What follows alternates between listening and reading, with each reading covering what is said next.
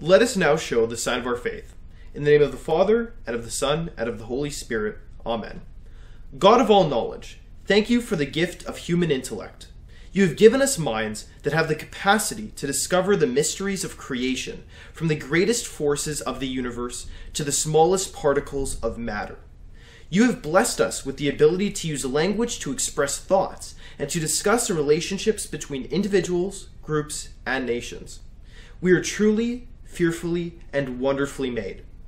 Bless our grade 9 students as they consider their pathway into high school. May they be open to all of the opportunities offered at Archbishop O'Leary to help them reach their full potential. On this evening dedicated to the Advanced Placement Program, help inspire those students gifted with academic aptitude to explore this great opportunity to further develop their gifts.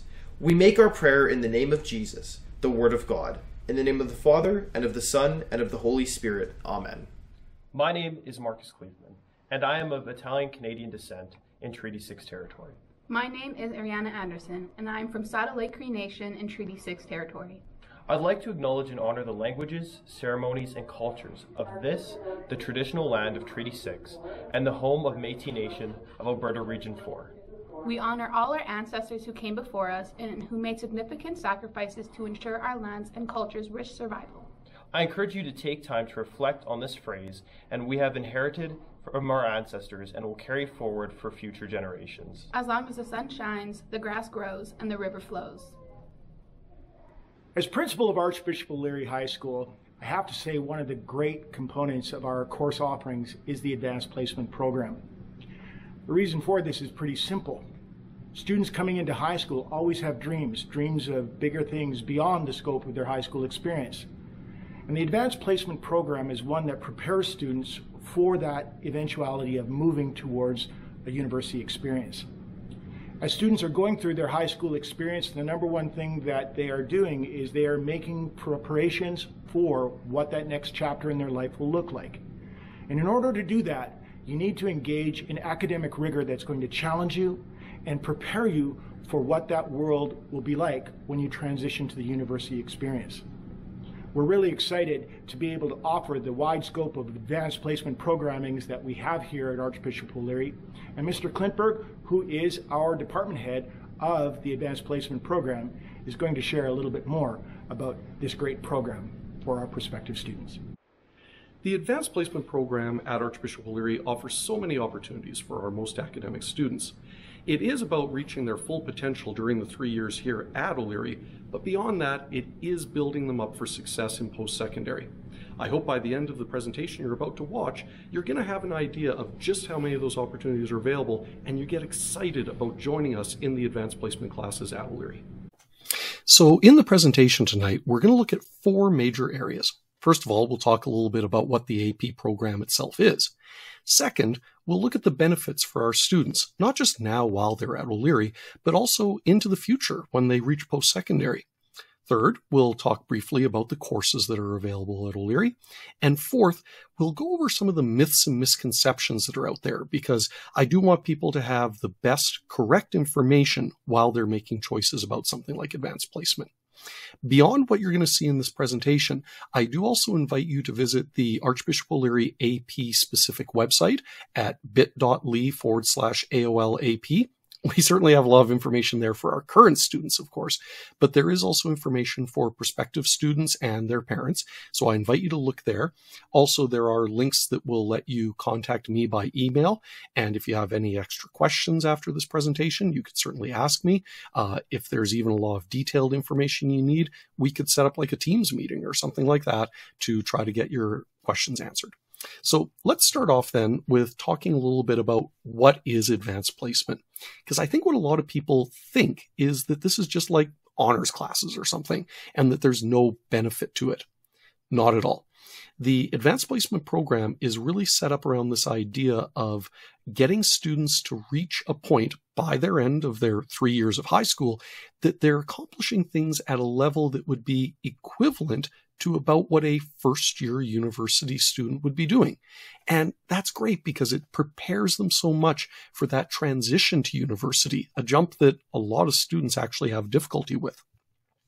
The entire advanced placement program is overseen by the College Board.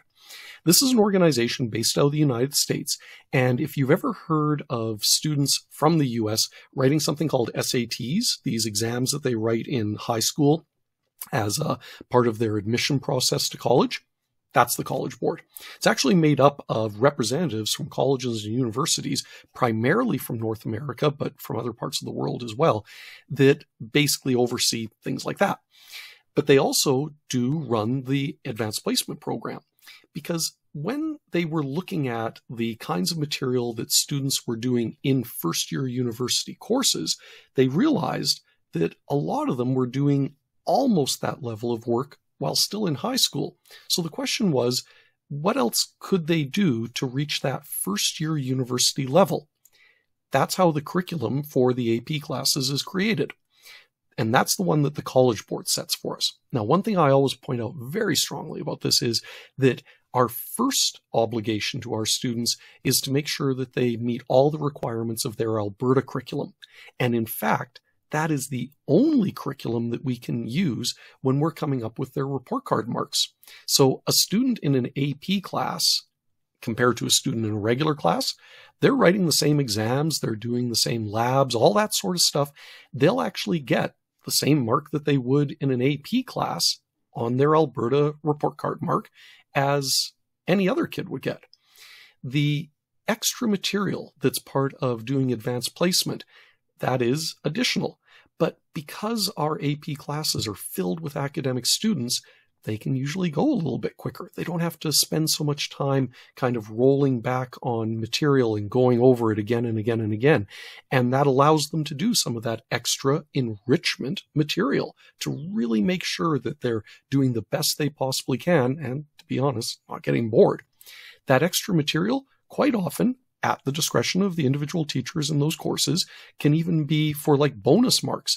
That actually gives a student in the AP class a chance to do better than they would have done in the regular class. The College Board also creates what are called the AP exams. I'm going to talk a little bit more about those later, but they are the exams that are used as the benchmark to see at the end of the entire set of courses that a student has to do during their 3 years of high school at O'Leary, if they've accomplished that first year sort of level. There is us, of course, the high schools. We're the ones that actually have to administer these programs. So if a teacher is going to be teaching an AP class, they have to create a syllabus that makes sure that it covers all the requirements of both the Alberta curriculum and the College Board's advanced placement requirements. And that's submitted to the College Board for approval to make sure that we're doing everything that we have to do. Then the students do their courses, just like they were signed up for any other course. So a student might be in English 10-1 AP in their second semester of grade 10, and then in grade 11 they take English 20-1 AP, and then in grade 12 they do English 30-1 AP. Now, those students are still going to write their diploma exams because, again, remember, we have to follow all the requirements for an Alberta diploma. But they will also write the special AP exams. Those exams are administered during the first 2 weeks of May. That way, there's no conflict with any of the diploma exams. The AP exams are marked on a 5-point scale. Everybody, of course, wants to get the high marks like a 4 or 5 because those are the marks that are required to get that university credit. Some programs actually do also accept a 3. Those marks aren't as hard to get as you might think because it's not like a 4 means you got 80% or something. It's marked on sort of like a bell curve. So actually you're getting a mark based on your performance compared to other students that are in the AP program, basically across North America. Now, another thing that can really worry students here is that, well, what if I do badly on these AP exams? Isn't it going to bring down my school mark, or isn't it going to make universities think I did badly? No, not at all. Remember, the report card mark that you're going to get from us is based on Alberta content, so it has nothing to do with these AP exam marks. And when universities see the AP marks from the exams, they're actually totally happy if a student didn't get as high a mark because they know that that student is still better prepared for their first year of university and they're going to do much better because first-year university is going to be more like an upgrade for them. So nothing is held against the students if they don't perform well on an AP exam. The only thing that can happen is the benefits of things like potentially earning those university credits. So the second section that we're going to look at are benefits to our students. And remember, we're looking not just at the benefits here at O'Leary, but also into the future, into their post-secondary life. So at O'Leary, why would a student want to take these AP classes? I think probably the best first thing that we have to consider is being surrounded by like-minded students. And what I mean by that is that when our students are in AP classes, surrounded by other academic students that are, in that sort of 80% plus range of success, you know that they're going to be serious about doing the work that's being offered to them in the class. And that means that the classes can move at a bit of a faster pace. That doesn't mean that there's not opportunities to ask questions or double check things and stuff like that. But the pace does increase because you're not having to necessarily help a range of students that is much larger, where there's a lot of students that might be struggling in the material. The other great thing is that because you're working with other students that are academic, you can turn to somebody else in the class, ask a question because you're not sure what's going on, and they will be able to help you. There is so much peer-to-peer support that we see in those classes. The accelerated completion of courses and diplomas is quite specific to some of the courses that we've got. The best example of it is math.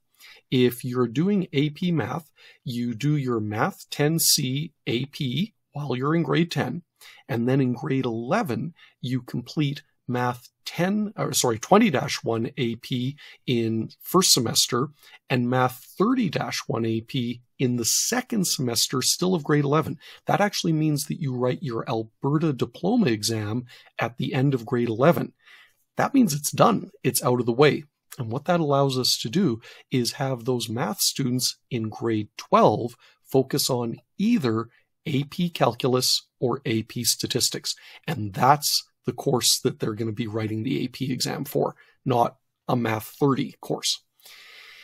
The second chance on diploma marks is very cool because if a student has completed something like English 30-1 AP and they wrote their diploma exam and their class plus diploma exam blended mark on their Alberta transcript is like 82%. Great, that's a fantastic mark. But then they go and they write the AP exam, the English AP exam. Most universities will look at that AP exam and they'll translate it to a percentage. Like a 4, for example, is an 86. So if a student got a 4 on their AP exam, 86 will replace their entire Alberta transcript mark because it's the higher mark. So that's why we say it's a second chance on your diploma marks. The other thing that I really would want to stress to people is that they need to look at everything that O'Leary has to offer beyond the AP classes that they're going to be taking, because we have so many other things like our sports teams, drama, music, the fitness center, CTS programs, all of those things that aren't AP that give such a rich, diverse experience that our students can have while at O'Leary. And because of the size of our school and the number of programs we can offer, that's something that you're not necessarily going to find at other smaller high schools. Now, post-secondary. Student finishes grade 12, they've done their AP courses. How is that helping them? Again, first and foremost, they are better prepared for university. We know that the transition from grade 9 to grade 10 is a pretty big jump and, can definitely cause some anxiety for students. The jump from grade 12 to university is quite a bit greater. And the reality is that there's a lot of students that simply drop out during their first year of university. They can't handle the pressure of it. They're not used to the level of academic rigor that's being asked of them. That's not true of the AP students, or at least not as much so, because they've always been pushing themselves to do the best that they can in the most academically challenging program that our school has to offer. It's been shown statistically the chances of an AP student dropping out during their first year is quite significantly lower, and their GPA throughout their years at university has been shown to be higher. The transfer credits, that's a special thing, because the student does have to get a high enough mark on their AP exam to get the transfer credits, typically a 4 or a 5. But if they do, that means that as they enter whatever university they're going to, because the AP program is recognized at over 100 countries worldwide, their university transcript, first day of university, will show that they already have credit in that 100 level of that course. Now, the crazy sounding thing is, I actually sometimes advise students to decline that credit, because let's say a student is going to be going pre-med, and so in their first year, of course, they're going to have to do some biology courses. Don't take the credit in that 100 level bio course that you might have earned credit from doing the AP biology course. Instead, decline the university credit, take the first year biology 100 level course at university. You're going to ace it because you've seen it all before, and that's going to raise your GPA. So that's the advice I give lots of students about the transfer credit thing. Finally, university admission. When students are applying to places like, for example, the University of Alberta, right in the application, there's a box to check if you've been in AP. They want to know that students are prepared for what's going to be coming at them in university.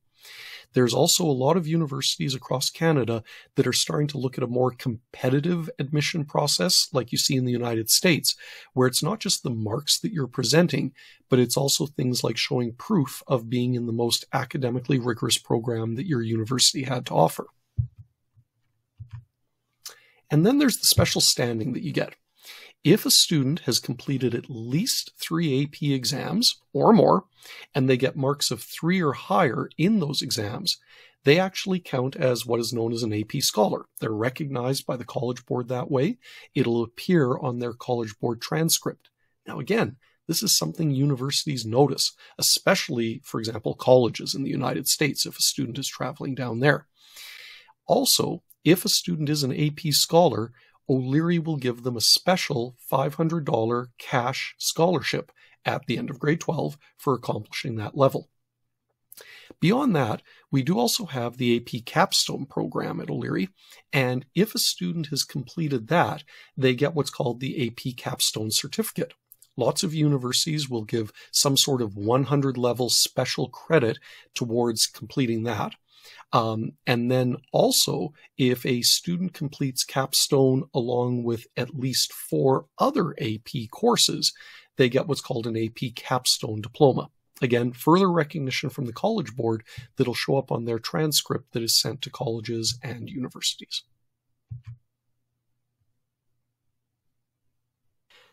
Next, let's talk a little bit about the courses that a student can take at Archbishop O'Leary in the AP program. One thing I will point out before I start going through this list is that one thing you will not see is AP Social Studies. And that's because you have to remember that the College Board, the organization that oversees AP, is based in the United States. So all of their social studies courses are United States social studies.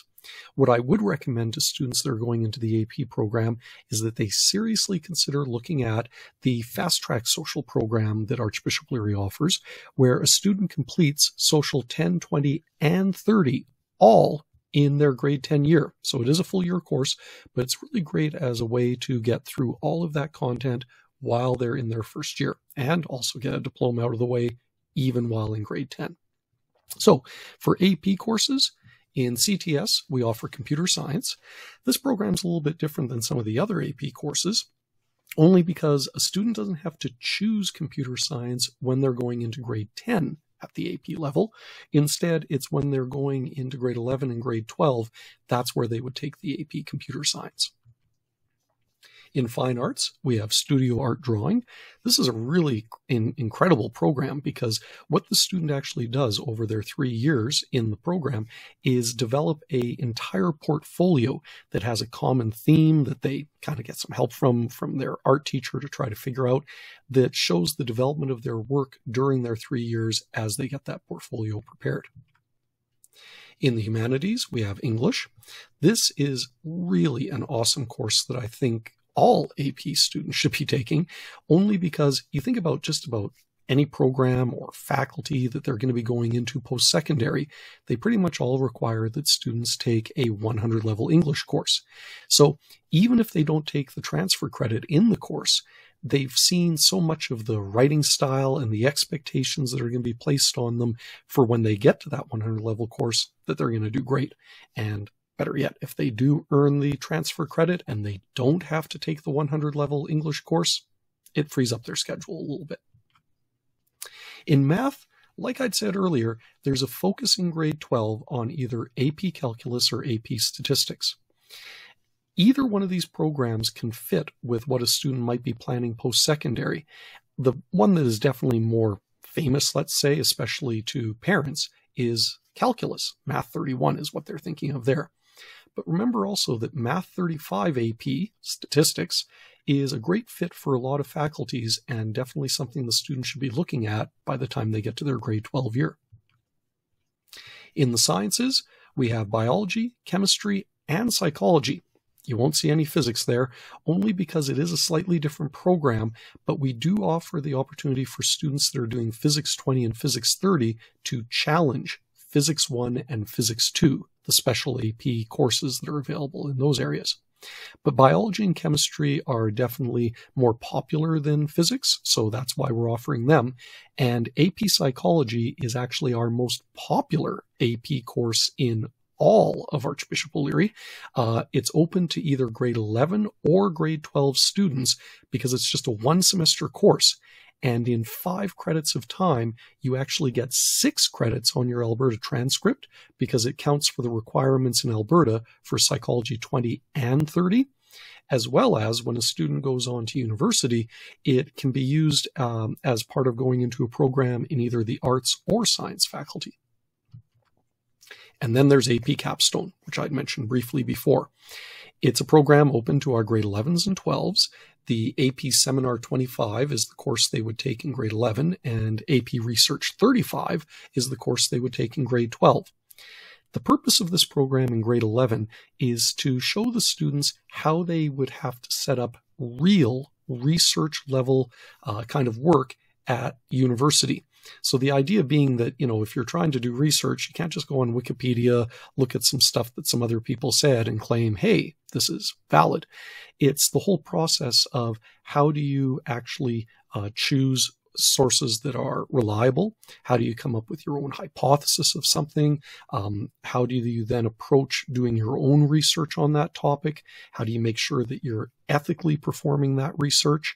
And then presenting your work, whether it's as a paper or through some other means. In grade 11, when they're doing the seminar course, it's learning all of those skills.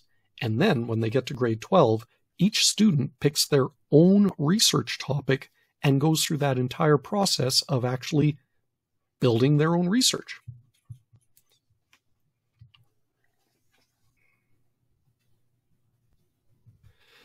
Last thing that I want to cover in this presentation are some of the myths that actually surround the AP program. Now, this might be based on things that you've heard from someone else.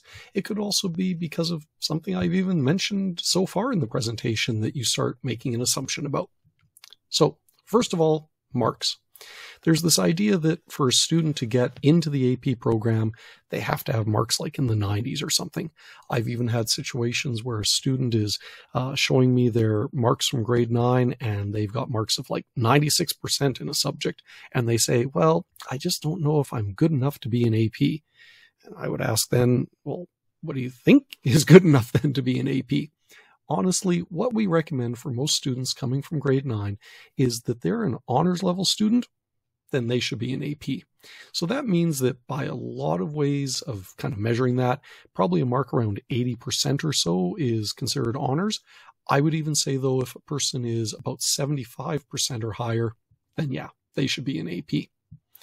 Another concern about marks is when they actually get into high school is, well, why should I be taking AP? Because it sounds like it's tougher, and that means that I should just take the regular class and do better and get higher marks. That would be completely against our philosophy of how we're running AP at O'Leary if we were actually going to penalize our best students for being an AP. What you have to remember is that again, the main goal that we have at O'Leary is to get you through the Alberta curriculum. That's legally what we're required to do. So when we put you through these AP classes, you're still being assessed the same way that a regular student would in the regular courses. You still write the same exams, you do the same labs, things like that, and anything that you do that's going to be AP content, that'll be added on as like a bonus question or something like that. And in fact, what we find is that because the students in the AP classes have those opportunities to do the bonus work that a student in a regular class doesn't get to do, they actually have the opportunity to get a higher mark in the AP classes than they would have in the regular class. Then people say, well, it sounds too hard, and I bet nobody passes these exams and no one gets the university credit. Well, the courses are more difficult than the regular ones because that's kind of the whole idea, is getting yourself the best prepared you possibly can be for university. There are definitely students that do earn the university credit. Otherwise, it wouldn't even be something that we would pay attention to. But remember, even there, I said that I often advise students to actually decline that credit, depending on the program they might be in. And also keeping in mind that, really, if the AP stuff is somewhat more difficult for you, well, you're still going to get your mark on your Alberta transcript based on the material that you covered that's part of the regular Alberta curriculum. So you're still going to get the mark you would have gotten in the regular classes. Another thing people say is, I don't want to take all AP classes. And the response to that is, okay, don't. The great thing about the AP program is you get to pick and choose exactly what you want to do. Let's say you're really strong in the sciences, but not so great in English. So take AP Science, but take regular English. Those choices are up to you, and it's the idea that you get to build a program that fits you the best. What about universities? Won't they look at those AP exam marks and hold it against me when I try to get admission into university? Like I said before, it's the exact opposite. They're looking at it and saying, wow, you tried AP? We already know that you're going to be better prepared for when you get to university. And if you did get that 4 or 5 on the AP exam, well, the university has to do a little bit of extra paperwork because you earned that AP transfer credit. Honestly, they do not hold it against you. The other thing is, universities don't care about AP. Again, the exact opposite, because they know that those students are better prepared. That's why they have things like those specific scholarships that are available only to AP students, to try to entice them to come to their university, because they know these are going to be the best students in those universities. And then I hear things like, well, I know someone. It was a friend of mine who's a year ahead of me, and they took AP, and then they switched to regular program in grade 11, and they did much better. Okay, yeah, that can happen. And the thing that I point out is, yes, you can do that too. You could be in the AP program in grade 10, and if it doesn't seem to be the best fit for you, maybe because the course is a little bit accelerated to get through some of that extra material, and that's causing you some difficulties, then take the regular course when you get to grade 11. That's okay. But the idea that you've at least given it a shot and you've tried it in grade 10 means that, again, you're trying your best to get better prepared through your 3 years of high school. And also considering where some students will say, well, I'll just take the regular program in grade 10 and then I'll switch up to AP when I'm grade 11 or grade 12. That is much more difficult to do and much more rare, simply because if you haven't taken AP in grade 10, that means you're already behind on that extra material that the students that were in the AP class have already done. So that's something that is quite uncommon to happen, and something that really we do have to look at as an individual basis. Really start in the AP and then switch down if you need to. Well, I hope the information that you've heard me go through during this presentation has helped you out. And if you do have some other things that you want to check out, first I would suggest you do check our specific AP website that we have for material at Archbishop O'Leary at bit.ly/AOLAP. And if beyond that you're having any other questions or difficulties or just something you wanted to try to clarify, certainly reach out to me, Bryan Clintberg, the AP coordinator, and I'll try to answer any questions that you have. Send me an email. We can maybe arrange a meeting in Teams, something like that. I'd be glad to help you out.